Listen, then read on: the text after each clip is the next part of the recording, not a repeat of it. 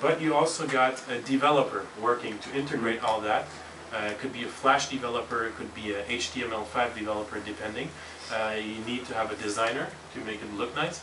And you also need, ideally, a community manager, someone who's going to trigger participation on Twitter, Facebook, or on this website itself.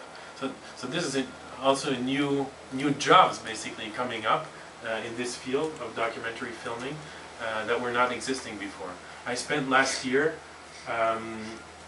conceptualizing, thinking this website, and also managing the community around this website. So it was an experience that lasted only 1 year, so it's hard to build a community in 1 year and really get it participating, but it kind of worked. Huh? Are you the author?